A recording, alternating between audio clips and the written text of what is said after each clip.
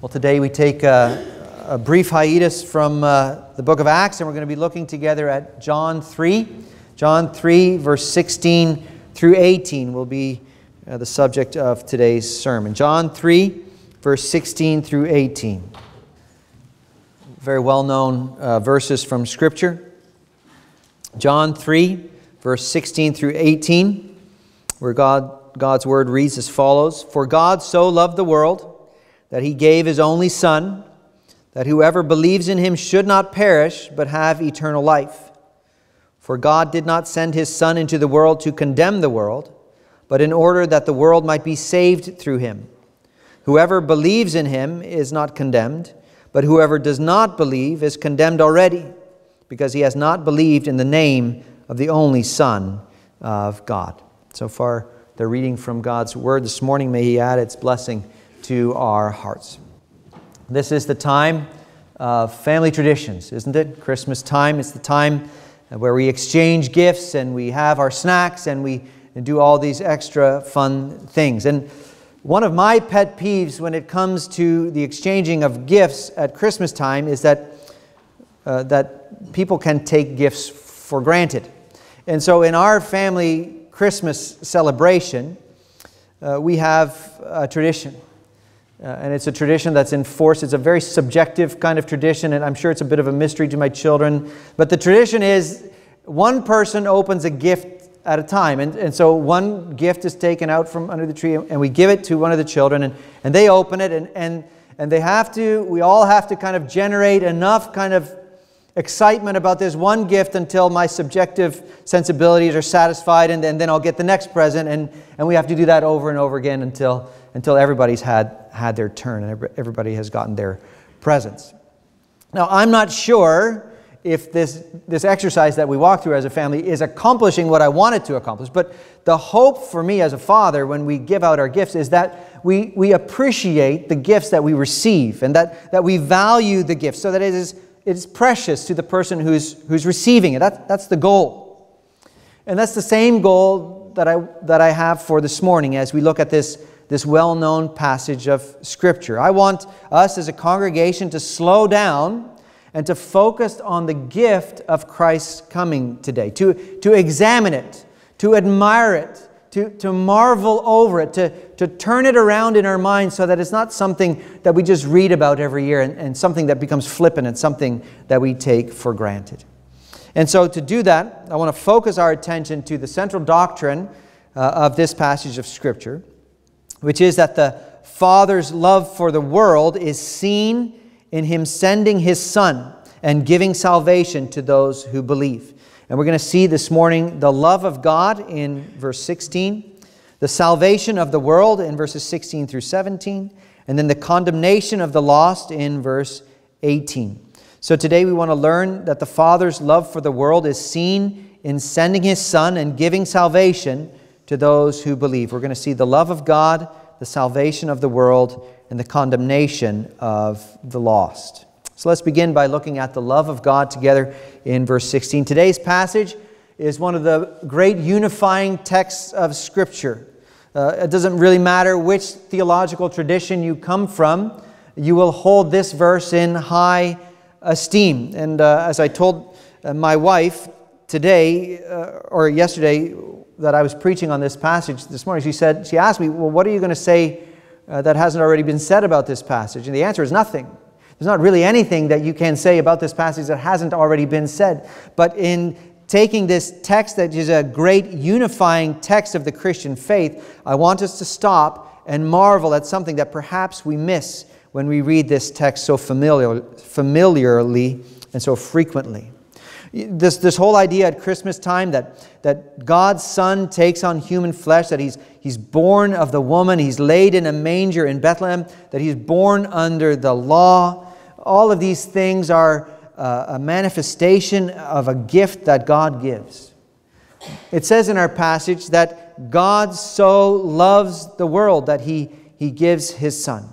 Why does God give His Son? So that those who believe in Him should not perish, but have eternal life. That's the reason behind His birth. That's the reason behind His coming. He comes to provide deliverance for those who believe in Him. That's the true reason that sits behind Christmas, or it should sit behind Christmas. It's the true reason, and maybe it's more faithful to say that sits behind our celebration about the incarnation of the Lord Jesus Christ. You see, it's an interesting study, this study of the birth of Christ. It's such a huge part of what people associate with Christianity these days. The time that people talk about Jesus the most is around Christmas time, or maybe Easter time. And it was interesting. Recently we had our Cliffwood Outreach Day, and when we went out into the community and we asked people about their knowledge of the story of Christmas, it was surprising to me. Sometimes they didn't know many things about the questions we asked. For example, who Jesus' mother was, or some question that I thought people would know. They didn't know, but almost all of them knew that Jesus was the Son of God. It was surprising that people who seemed ignorant about much of the Bible knew that Jesus was the Son of God. Even if there's an overall ignorance about the meaning for His coming, they knew who He was. And it is the meaning that we're after. We're looking at the meaning as to why the Son of God came into the world. And that meaning is laid out for us here in this passage of Scripture in John 3, verse 16 and following. And as we work our way through this passage, as we seek to learn of the Father's love for the world, we want to see some other things along the way. And the first lesson that I want to point out to us that maybe we miss when we read a passage like this so frequently is that this passage is primarily about the love of the Father. It's not about the love of Jesus. It's about the love of the Father. God so loved the world that He gave His only Son. Now, the Father isn't mentioned by name, but it is clearly the Father who is in view. The one who gives His Son must be the Father. There are many children in this congregation. Only some of them are my children. Only some of them call me Father, and I call them son or daughter. If one of your children is in the same room as I am, and they say, Father, I'm not going to turn and pay attention because they're not my children. The Father addresses His children as son. He addresses His sons as son, his male children as sons, His female children as daughters. And so when it speaks of the Son being sent into the world, then the Father is the one who is in view. It's the love of the Father in redemption that we're studying this morning. And it's a love that is frequently neglected. It's common to think that the Father loves you because of the sacrifice of the Son. But that's not what this passage says. This passage says not that God loved you because of the sacrifice of the Son, but God loved you and therefore sent the Son. To speak of the love of the Father coming as a result of Jesus' work is destructive to the gospel. But to speak of the coming of Christ as a result of the Father's love for you, that is entirely faithful and entirely accurate. You see, the plan of redemption, the redemption that God works for His people, is part of the eternal decree of the Trinity. We serve a Trinitarian God. We worship three persons in one God. And this one God in three persons has one plan of redemption out of a love for the world. Too often we think only about Jesus' love. But how often do we think about the Father's love? This verse is not about the work of Jesus. That will be discussed later. But this passage begins with a study of the love of the Father. So when it comes to Jesus' arrival, we marvel about the second person of the Trinity who's fully God and who takes on human flesh. And that is a marvel. That is something to be amazed about, to be sure. But what of the love of the Father in sending His Son, in sending His only begotten? Sometimes we don't pause and think of the significance of the gospel message that is, in a sense, foisted upon us at Christmas time. It should interrupt our sensibilities. It should interrupt our complacency when it comes to understanding the depth of God's love for us. You see, this Trinitarian God that we serve, three persons, one God, there are relationships within the Trinity. And I'm not going to try to explain it beyond what Scripture can, or what Scripture gives us, because I can't. And I would only be guessing, and I would probably be corrupting a whole lot of what Scripture says. But we know that there are three persons in one God from Scripture, and that within this Trinitarian relationship, there are distinct persons. And within this relationship, there are things that we can't comprehend, but they interact with each other. We know that Jesus, the Son in the flesh, prays to the Father, and that the Father hears Him. We know that the Father and the Son send the Spirit to come in the place of Christ. I don't know how that works, and I don't know what that means, but I know that there are three persons in the Trinity. Three persons in one God. And these three persons interact in perfection with each other. They are perfectly holy. Three persons, one God. Perfectly righteous. Without sin or without blemish. Without impurity. Without anything unrighteous about Him. Perfect in harmony. Perfect in love. Perfect in kindness. God is all these things perfectly. And He doesn't need you. And He doesn't need me. He doesn't need His creation because He is completely independent of anything and anybody. He doesn't need us. And to make matters worse, He makes us and then we rebel against Him. Almighty God, in wisdom, then sends, because of His love, a mediator to stand between Himself and man. But the coming of the mediator isn't without implications. When it says that God so loved the world that He gave His Son, that is not without implications. As part of His love for man, the perfect love of God, in some sense that is incomprehensible to us, the love between Father and Son is interrupted.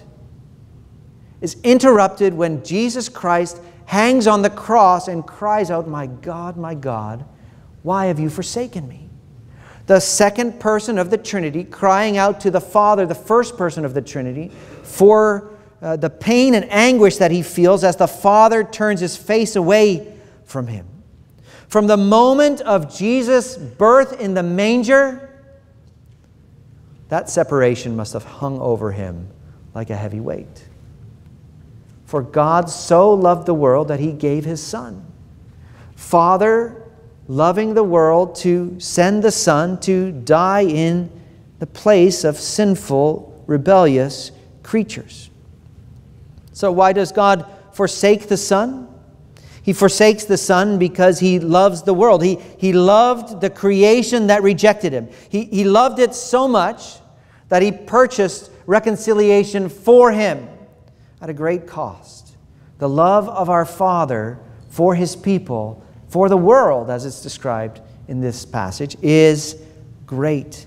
And He purchases reconciliation at great cost. So we see the love of God. Next, we want to consider the salvation of the world. We started by saying that John 3:16 is one of the great unifying texts of the Christian faith, but then it is also one of the great dividing texts of the Christian faith. And the dispute typically revolves around what is meant by the world. And that's the second sub-lesson that we want to learn as we work our way through this passage of Scripture. Some would say that the world means everyone, that God loved everyone, and that there's some kind of a universal atonement. For those of us who are in Reformed theology, rooted and grounded in Reformed theology, we believe Scripture teaches that God only died, that Christ only died for the elect, that He died only for His people.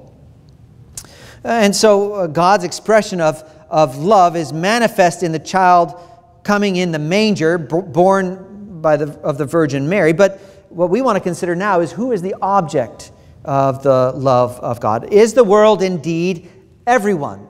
Is the world always in Scripture a word that's described to describe all of humanity? Well, there are different ways in which that word is used in Scripture. And there are three options that I want us to consider together this morning. The first one is found in Matthew 4 and verse 8. And then we see Jesus in the middle of his temptation in the wilderness by the devil. And the devil took him to a very high mountain and showed him all the kingdoms of the world and their glory. So when Satan is tempting Jesus in the wilderness and he shows him all the kingdoms of the world, here that word world means the entire created order, the planet Earth. It's a term of space. The world, he shows them all the kingdoms that exist on all of the globe which we inhabit. Okay, so there's one sense in which the world can be used as the created order. Then there's another sense in which the world is used quite differently, and that you can find that in John's Gospel in the 7th chapter and in the 7th verse.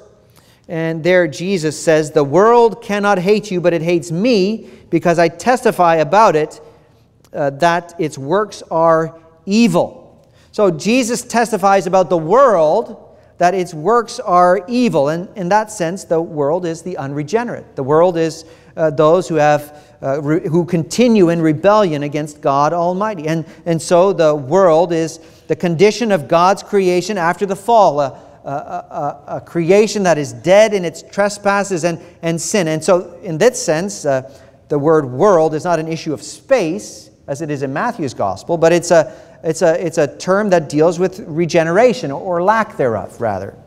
And so the world can be used to describe the created order. It can be used to describe the unregenerate. There's one more place where we can see how the world might be used, and that's also in John's Gospel, in John 12 and verse 19. And in John 12, verse 19, the Pharisees are complaining about the effectiveness of Jesus' ministry. And the Pharisees said to one another, "You see that you are gaining nothing. Look, the world has gone after him."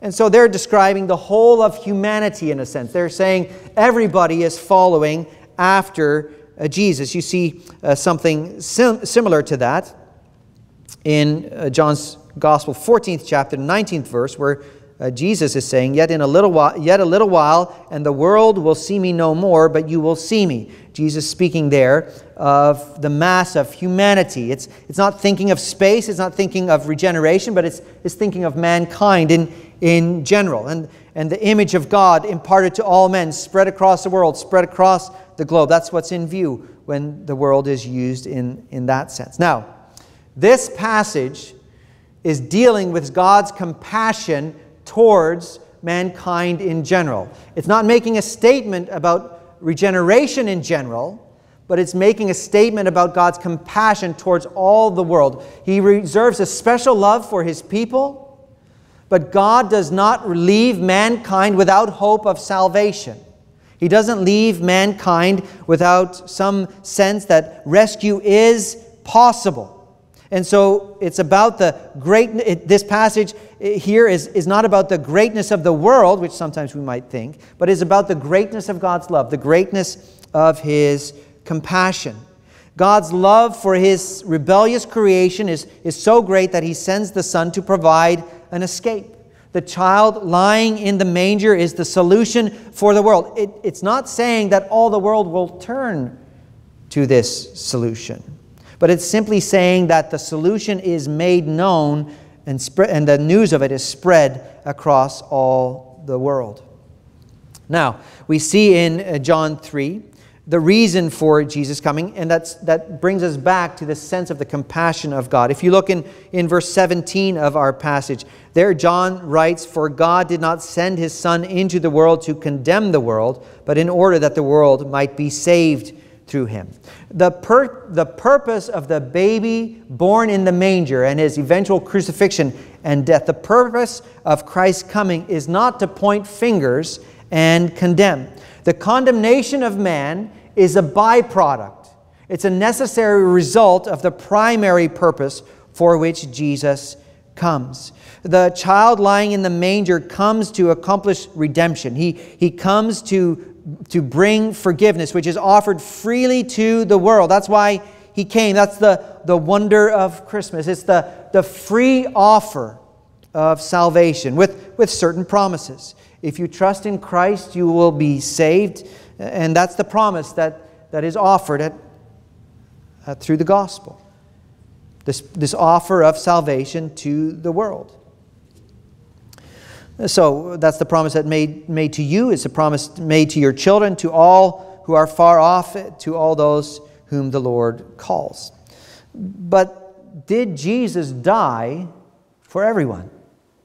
Did God love the world so that He had Christ come and shed His blood for everyone, if only they would turn and believe? Did God send the Son into the world without a guarantee that His death would accomplish His purpose at all? Well, using the analogy of Scripture, or using Scripture to understand Scripture, using Scripture to interpret Scripture, we know that that's not the case. The offer is for all, and it's sincerely made, but because of the fall, man will only choose this offer if his heart is changed by the Holy Spirit. That's what Matthew 22 would talk about when it says that many are called, but few are chosen. This whole idea of the offer of salvation made to the world, the compassion of God resting on the world, but at the same time a special love reserved for those whom He set apart. A special love reserved for those whom He had called, who hear the gospel message and who by the Holy Spirit's work are able to turn and believe. And we can understand that in our passage this morning as well by considering the condemnation of the lost as it is included in our passage. Baby Jesus in the manger, it's misunderstood today. Baby Jesus in the manger has been turned into a cheap sentiment, a silhouette of wise men, or a silhouette of shepherds kneeling by a manger, and something that we can all gather around and marvel about. Baby Jesus, meek and mild. But Jesus in the manger, without an understanding of a worship of that incarnate Son, will be the very reason for the condemnation of those who send cars with that image on it. Void of an understanding of the lordship and rule of Christ, God Almighty over you, those who refuse to believe, those who refuse to trust, they will not be free from condemnation. Only those who believe in Christ will be free from condemnation. And Paul says that in his letter in Romans 8, chapter 8, verse 1, it says, "There is therefore now no condemnation for those who are in Christ Jesus." For those who believe in Christ Jesus. It's not talking about those who talk about Jesus or those who make sentimental references to Jesus. No, there's no condemnation for those who are in Christ Jesus. The world, the created order, the mass of humanity exists outside of Christ Jesus. They're only brought into Christ Jesus through the work of the Holy Spirit, through the life-giving work of God Almighty. And so that's why it can say in verse 18 of our passage, whoever believes in Him is not condemned. That's what it means to be in Christ, to believe in Him. But whoever does not believe is condemned already. That means that if you are living your life outside of Christ, if your trust and confidence is not in Christ, in this moment you have already been condemned. You have already been condemned. It's a perfect verb in the Greek language. It means that it's already accomplished in a sense. Now, we can still be justified if we live in rebellion right now. But if you live in rebellion, it is as if the judgment of God rests on you already. Just in the same way that if you are in Christ, it is that the forgiveness of Christ is applied to you past, present, and future. That's what's in view here. The one who doesn't believe is condemned already. Why? He's condemned because he has not believed in the name of the Son of God. Well, what is the name of the Son of God? There's a beautiful passage in Isaiah. It's in Handel's Messiah, talking about the name of Jesus. Isaiah 9, verse 6 and following, "For to us a child is born, to us a son is given, and the government shall be upon his shoulders, and his name shall be called Wonderful Counselor, Mighty God, Everlasting Father, Prince of Peace." Of the increase of His government and of peace there will be no end. That's who's in the manger. That's who's in the manger in Bethlehem, the Creator of heaven and earth, the one who is to be worshipped and adored by you for all your days. If you're not trusting in Him to rescue you from the guilt of your sin, John's Gospel teaches us that you stand condemned. Now, I don't mean to be overly negative. I get accused of being a Grinch sometimes. And I'm not really, I don't think, well, enough people say it, so maybe it's true. But at Christmas, if you only view Christmas as an opportunity to be sentimental, if you only view Christmas as an opportunity to come together with family and have a nice meal, then you have not grasped the love of the Father for you in sending the Son. That's the reality of this passage. That's what it's teaching us. The Father has looked at the rebellious world that He made, but He has looked upon it with love. He sends His Son into the world to bear the curse of the sins of those who believe in Him. But for those who do not look to Him for deliverance, only one thing remains, and that is condemnation. And so as a congregation, as we consider the love of God, the salvation of the world, and the condemnation of the lost, I want us to think about the gospel according to Christmas. It is not wrong to rejoice about the Savior's birth. That's not what I'm saying. I hope you're not hearing me saying that. Because many people in Scripture rejoice about the birth of the Son. There are the angels, first of all, in Luke 2, verse 14, who rejoice over the peace that God brings to those with whom He is pleased. Or you see Simeon in the temple who cries out with joy, "My eyes have seen your salvation," in Luke 2 and verse 30. Or Anna at the same time in the temple who's speaking to all who are waiting for the redemption of Jerusalem. All of them rejoice over the birth of the Lord Jesus Christ. But the amazing thing is that in reality, the birth of Jesus receives very little attention in Scripture. We have 4 Gospels about the life of Jesus. Only 2 of them record the birth of Jesus. That doesn't mean that we don't celebrate His birth, but we celebrate His birth not for the sake of His birth. We celebrate His birth because it is a manifestation of the love of God in bringing redemption to the world. You see, the Father is not content to let you languish in condemnation, but He provides you with a way of salvation. And He says, trust in Christ. The Son of God, He took on human flesh, and He became a man. He was born by the Virgin Mary. He lived as a true and real man. He's like you in every way except for one. He's like you in every way except He has no sin. But He had a real body and He had a real soul. And He was like that so that He could stand in your place. He was like that so that He could take the punishment that you deserve. He was like that so that the wrath of God would be poured out on Him instead of on you. He became like that so that He could be your eternal mediator. He came as that child born in Bethlehem so that He could endure the cross of Calvary. He received gifts as a child from wise men so that He could endure God's wrath as He died. There's that Christmas hymn, "Joy to the world, the Lord is come." It's a song that's filled with truth. But when you sing that song, do you mean what you sing? Do you mean that earth received her King? Or is it just a song that you sing? Do you take God's name in vain, in a sense, when you sing that song because there's no meaning behind it? Because it's just a song that you're supposed to sing because it's Christmas time. See, our passage teaches us that God so loved His creation that He gave His Son to be a sacrifice, to be the object of the deliverance of His people. Now, you can treat Him as a trinket, if you like. And you can use Him as a rallying point for sentimentality or family, if you like. But God sent Him into the world that you would believe in His name, that you would stand in awe of Him, and that you would worship Him.